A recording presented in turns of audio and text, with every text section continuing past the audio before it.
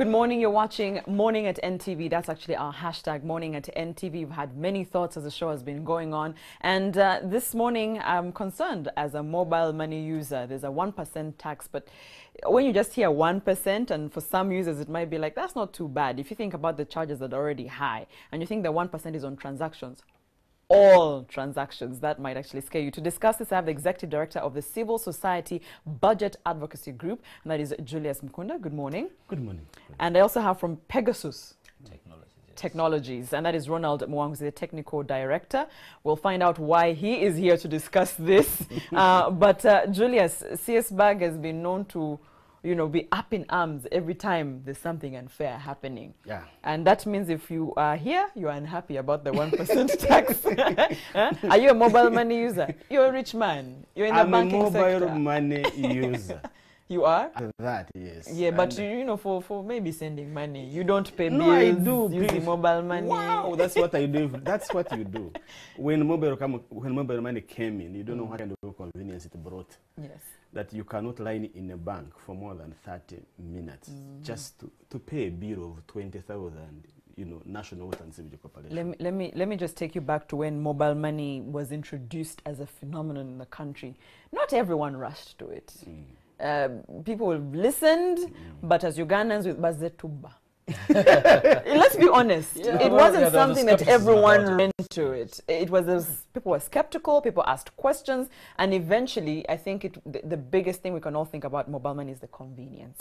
It reaches everyone, probably, and anyone who's got a phone. Yes. But of course, there are negatives to it. We'll discuss that. But it's true that they need to widen the tax base and include every economic activity. Yes. So mobile money is not and shouldn't be exempt of taxation. But let's look at that 1%. So what are they taxing? No, you see, What are they proposing to tax? Is whenever there's injustice, like you said, I come in. Yes. But also whenever there are also good things, I also come in to praise. We are and really here, it's not that we are preventing government from expanding taxation base. I tell you, we need to expand our tax base. We need money. We need money. But the challenge is at what cost? And I usually say, should I hang myself naked so that I can pay taxes? No. Should I be dead in terms of paying taxes? No, it shouldn't be. There are better ways we can collect this tax without affecting an ordinary person who's trying to make a living. So this 1% basically means, and I know Leonard is going to also help us here, is that once you deposit your money on your account, which currently, because I've deposited money on my account, on your own account, it's free. Account. It's free. Yes. Because this is service to help you to transfer. But it's free, so you deposit. Yes. After that, if you are now beginning to transfer your money to anywhere else, I want to give him, send to a few people, that 1% keeps on going. If you withdraw the money. Now, out of that, if you are going to withdraw it, then you are also going to be a tax, that 1%. And I usually say there are two things you need to understand. You tax because you want to prevent a bad behavior. And that's why you find alcohol is taxed so highly, gaming is taxed so highly, cigarettes, old vehicles. You are trying to discourage a behavior. Yes. But you can also tax to increase an economic activity. Say, oh, guys, this is good. Let people use it. Yes. And that's why you find we have tax incentives, people to be able to do something. Or we have very low taxes to encourage people to keep on doing that particular business. But to do that, there must be an activity, there must be a value chain of that economic activity that you are taxing. So that if I'm offering my labor, I'm adding value to produce something. So they tax you for that. Yes. If you're producing goods and services, there is a value you are adding, so they tax that. Because there is an income generated out of that. Now, when you look at the 1% income tax, it neither is earning that, it is adding that value, but what you're looking at is that they are actually punishing you, so please don't use it.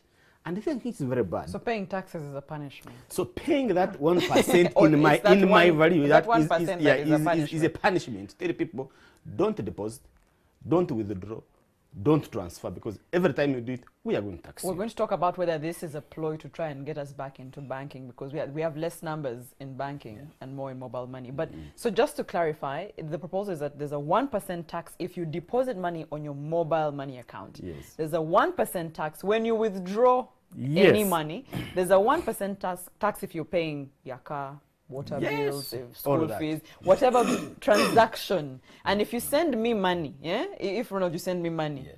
you are taxed 1% for sending me the money. Yes. And you're If taxed- I withdraw And you it, also tax 1% for receiving it. oh, okay, Yes. the receiving part now there, Yes. I'm hurt. Yes. There's a multiplier effect to this, There's but a go multiplier. on. You're punishing me for receiving money. Yes. And me who is sending. So it's both ends. It's not just, you're not taxing the transaction, you're taxing both people at both ends of the transaction. Let's talk about the fact that the charges stick. The charges were already increased in the last financial year. Yes. Yes, for withdrawing, for Yes. receiving money, Yes. Oh, yeah. there was an increase. And the reason why they were increased was because there was, I think, a 10% Exercise duty. On the telecoms.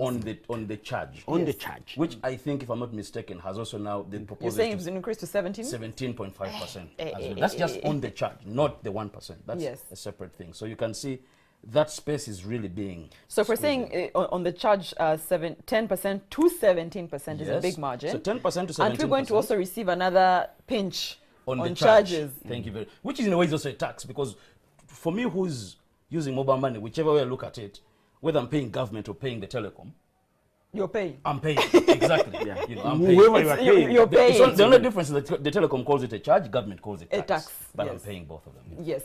So we have a man on the ground who I think is still in Nansana, Andrew Chamagero, who has a few people on the ground who have an opinion of this, who are enraged. If we can just get to Andrew Chamagero, and he gives us those few people and their thoughts and comments before we go right into it. But as we're finding him, so the charges are high, the tax is high. But before we get in, I was thinking to myself, it can't be all bad. I thought to myself, but the reason I said 1% and not 5% or 6% was to say you need to be taxed, just not maybe highly. Allow me to give you an example, and maybe just to get you to understand why a technology company like us is also coming in. Yes. Because the ripple effects are not just purely in the tax. It's a bit simplistic to look at it that way. Mobile money is a platform that was done by the telecoms. Yes. But underneath it, there is an entire digital ecosystem that is thriving on top of that platform. So the person earning from mobile money is not just the agent. It's and not just the agents. me I'll and give an you. example now. What does Pegasus Technologies do? We facilitate payments for Yaka. We facilitate payments for school fees. We provide platforms, because the biggest competitor by there for mobile money, and this is the biggest myth, people think that the biggest competitor for mobile money is banks. No, it's cash. Because your natural inclination, if mobile money is becoming inconvenient, is go back to Give cash. me cash. People who got into mobile money were not those who were already banked, were the ones who were not banked. There was a reason that they were not getting into the banking industry. You're trying to drive this whole agenda of financial inclusion. I gave an example and I said, you drive from Busega to Mitiana is 56 kilometers. There's about 20 towns in between there. The last bank you'll see is in Busega, the next bank you're going to see is in Mitiana. Yes. In between there, it's just mobile money. Now, all that had not changed before mobile money, but only that in between there, that entire economy in those 20 towns was being run on cash. So you're trying to digitize that entire space. We're so worried about you and I receiving money, getting money. What about the agents, though? Yeah, now, I was coming to that. So I'll give an example. We're running a project with the UNCDF called the digitization of the dairy value chain, where farmers sell their milk to cooperatives, who sell them to processors, who then sell them to the Value supermarkets. addition, yes. Yeah, value addition. The supermarkets pay the processors, the jazzers of this world and the dairy corporations. That transaction is a bank transaction. The processors pay the cooperatives, that is a bank transaction. Yes. But the cooperatives paying the farmers, that is a cash transaction. Because you're going in areas like Chivoga, 20 kilometers, 30 kilometers deep in the villages where the farmers actually produce this milk. These guys get paid every 2 weeks. Every 2 weeks there's a payment of 400 million that the farmers have collected, sorry, that the cooperative has to pay Down to the people. farmers. However, what they would do before is they would go to Stanbic Bank or Centenary Bank in Chivoga, 20 kilometers away, get 400 million shillings, put it in the back of a van, and then drive down to the cooperative. I'm telling you, drive down to this football field of a local school. Farmers line up and they start paying them, okay, in cash. That was the practice. So we said, no. One thing I know is these farmers might not have bank accounts for whatever reason, But a because phone. but they have a phone. Can't we digitize this? There's a lot of advantages to the cooperative, to the farmers, to everyone. Yes. They are happy to say, okay, fine, we'll swallow the cash out fee. Okay, but remember, this is a deposit. It's as good as a bank account.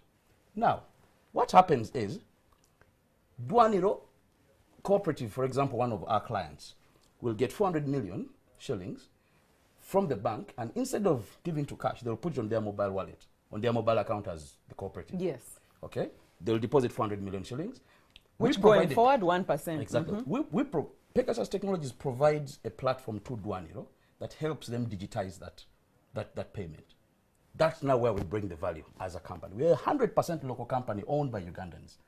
We're not a company that is owned by Americans. But let me ask, where is Ronald's loss? But now, let me give you an example. I'm going to tell you the loss. What will happen right now is when Dwaniro puts on that 400 million, they'll be charged 1%. That's a deposit. 1% of 400 million will be charged before they even pay out. Yes. When they send an instruction to pay, another 1% will go for the account, and the farmer receiving will also get less 1%. Yes. So by the time the farmer receives the money, they're receiving less 3%. Oh, there's already at least a 3% tax. Now, if the farmer decides to go and cash it out for argument's sake, there's another 1% plus a cash out fee. So there's an effect, by the time they get the cash in hand, there's an effective 4% plus a cash out fee that has been applied. Now, what will happen? The farmer is going to say, they're very fickle, Ugandans are very fickle. Little money, exactly. I'm getting little money. They're saying, no, give me back my cash. That's why I said, you're going to go back to cash, you're not going to go back to banks. The farmer is not going to go running and saying, oh, give me a bank account. Because before he was happy with cash. So he's going to say, you know what, this thing is too expensive, give me cash. Dwaniro, as our client, is going to come to Pegasus and say, you know what, this platform you gave us is no longer useful to us. Not because we don't derive value from it, but it's become too expensive because of the tax. So we will then lose so many of these contracts. And as a company who has 65 people that are dependent on us as employees, will go down. Julius, is the question to not have the tax or to revise how we're taxing mobile money? Yes, but something you didn't mention. Yes. This is a farmer who would stand in a pitch for 6 hours to be paid. To be paid. Or not to be paid, please come tomorrow because the sun has, it is now late. We are closing. We are closing. Now, this is a farmer who is in his bed sleeping. A text comes, 200 million in your account. He doesn't need to go anywhere. So what are we saying? Is that instead of really dismantling this kind of infrastructure. Because you're saying that's what this mobile money tax will do. Yes. Let us increase money on the exercise duty. And why do I say that? You see, when you increase money... And that is to the telecom. When you increase money on the charges, when you increase money on the charges, it is not going to affect the deposits and the withdrawals of this ordinary person. And that's the farmer. But also that withdrawal is if I send... Because I think whoever is sending you money sends what would be the charge. Yes. Now, yes. That's actually, you've noticed what people say is, if you send me money, send me the cash out fee. Yes. Now, they're going to tell you, send me the cash out fee plus the 1%. Thank you very much. 1%. Foot my 1% 2%. And your part, exactly. Foot my 1% and your 1%, and the charge out fee, whose excise rate has also increased from 10% to 17.5%. And the agents, I think they've put on now a 10%, if I'm not mistaken, 10%, yes. A 10% on the with what they call withholding tax. On the commission. On the commissions of the agents. Now, for me, when you look at it from a broader perspective, this looks like a tax that is designed to kill a product, not to derive some value from it that is not being already derived. However, allow me to just make this comparison. You have a bank account. You have a mobile wallet. For all intents and purposes, you have value in both of them. Yes. Okay? What I don't understand, because this tax is also a bit discriminatory. You will not allow, for you, when they're paying you a salary into your bank account, for a tax to be applied to it. You know why? Because you already have... There's enough charges. Exactly. By the time you're paid into your bank account, they've already taxed your pay. Yes. What people don't understand is there's so many companies out there that have been paying salaries on cash, that are now paying their salaries straight to mobile wallets. But by the time that salary comes, they've already done pay on them as well. Construction companies are a good example because the threshold, they pay people 300,000, 400,000 per month. Yes. The guys that's not enough to There's motivate even people me. are paid daily. Exactly. That's not enough. Exactly. It's not enough to motivate me to get a bank account. You've been paying me cash, but it's okay on mobile money. So what will happen is you deducted your pay, and then by the time you accrue that money on your account, there's another 4% gone. Yes, if we can, before we say, if we went back to the drawing board, if we went back to the drawing board with government, because it's still a proposal. Yes. What would we say to government? Say, fine, if you really, really must tax, this is what you can do. Now, we have provided two proposals, actually. One of them is increasing, when you increase tax on the exercise duty, you're actually going to, you're going to generate 122 million. Billion, yes. And we found out that one actually is very easy to collect because URA already has an infrastructure on that one. It is very easy to collect. The other one, we are thinking that there is probably, can guide us, we are thinking that there is this float. Before you open a mobile money account, can you first provide this amount of money so that we can be able to guarantee that actually you want to default. This float is in excess of around like 800 billion in these banks, and it is collecting interest, which government is not charging. And this interest is not going to the people who have put money there. No, it is going to the interest of the banks. They get this money, invest it, and keep running their business. Yes. If government can charge interest on income on this float itself, we are seeing at an estimation of around more than 25 billion, something like that. So already there are sources government can collect the money without killing this important infrastructure that is supporting. So if it's money they're lacking, it's money they are lacking. There's other ways to do it without hurting the one thing you're thinking the ordinary Ugandan probably benefits from and uses the most. There are other ways to do it. In my opinion, because when you look at it, government is, with the proposed 1% tax, they're targeting, like you said, 122 billion shillings in extra revenue, which is okay. And for me, I am not, we're a business that pays our taxes. So we're not averse to paying taxes. We should pay taxes. Yes, and we should pay taxes. We should. However, what for me I propose is, if you applied even just 0.3% on cash out, if you taxed cash out, because you're trying to also discourage, and any economy out there should be discouraging cash and digitizing the economy. Yes. So one of the ways you can discourage cash is tax the cash out. Don't tax me when I receive the money on my digital space. Tax me when I'm exiting the money out of the digital space. Yes. Now, if you apply just a 0.3% tax on cash out, currently you will get 80 billion. Just that's one. So that gives you a deficit of how much? 40 billion. 40 billion. Okay. Yes. Then increase your excise duty, like you said, from 10% to whatever. The 17% they're going. That will give another 40 billion. That will cover your 22%. Deficit 122. But even then, you have other digital, other mobile digital spaces that are coming in through, like say, agency banking. Understand them and see how you can make. So there are ways you can actually get. You can cover your budget gap without decimating that digital space. However, let me also just mention one thing. What I've told you that is applying to Gwaniro will apply to all businesses out there. I'll give you an example. When you pay your Yaka bill, the recipient of that bill is Umeme. That means Umeme has an account on mobile money. Yes. So when they are receiving that money, they'll also be charged 1%. When they are cashing out, they'll also be charged 1%. It's a trickle effect, I tell you. It's a tax-paying entity. Yes.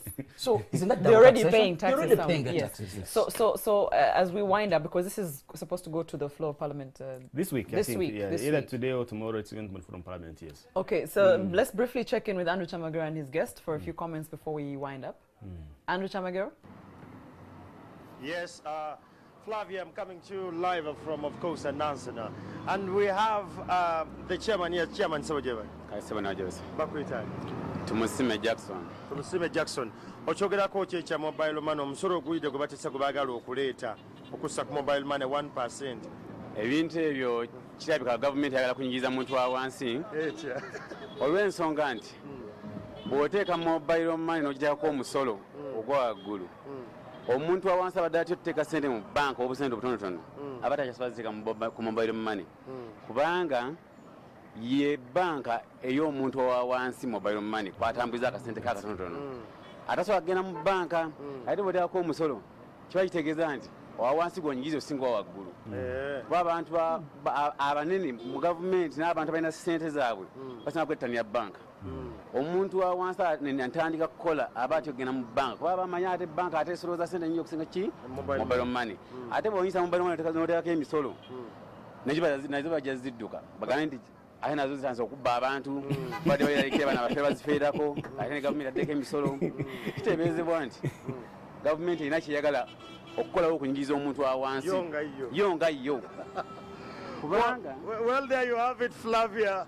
He actually says that when this tax is actually approved, it's going to be operation more to the layman, to the common man, umuntu wa wansi. He believes that this is just going to benefit the ones who actually have more money. But for us, Bamufuna Mpola, it's not going to be working. All right, thank you so much, Andrew Chamagero there in Nansan. It was great having you this morning. Let's come back here to studio as we wrap up. I don't think I am an avid mobile money user. I have a mobile money account, which I think everyone should be having by now. But I deposit money, I send out, but I don't think I use it as much. I'm still in the banking, the banking number. But I do find it as a convenience because sometimes you go and now us who do emceeing jobs, you have your gig here, and someone says, I don't have cash with me. What's your mobile money account number? So I guess everyone somehow will be affected. But as we're saying, it will go to the floor of Parliament hopefully this week. Yeah, this week, yes. This week. And it will be tabled, it will be discussed. I don't know if you can find your MP and have a short discussion with them ahead of that. But what would be your parting shots and maybe your hopes before we wrap this up? I think two things for me. Number one is that the information we have is that 61% of Ugandans actually transact on mobile money. The transactions on mobile money is between 5,000 and 45,000 Ugandan shillings. And what that chairman said is correct. Low income earners. Secondly, is that I call upon our MPs because it is in their hands that please there are better ways to generate revenue from this country than killing the simple infrastructure that is making an ordinary person live a very convenient life. If they disarm these mobile money agents, are they going to give them jobs? Thank you. If that was my parting shot, we already have a high unemployment rate. What are we going to do for this? It is anti-employment, it is anti-economic development, and I think for me it is even anti-financial inclusion. Your last words? 100,000 agents are employed through mobile money. Just beneath them, there's an entire a thriving digital space. A growing digital space. Yes. Me and my partners, before we started Pegasus, were employed by government. Okay, we left government. We had this idea and we had this skill to create digital payments through mobile money. Create a company that does that. We employ 65 people. 65 people. And that's just us. And there's hundreds of companies like us that are dependent on this ecosystem. Yes. So at the end of the day, this is going to go back to government. Exactly. We were out of time. And then we just knock on government doors and say, give me back. So one of these days, Ronald is knocking on government's doors for a job again. Thank you so much for that great insight. #morning at NTV. We'll come back as this unfolds in Parliament. We'll definitely come back to have more of a discussion. That's Morning at NTV. Have a good day.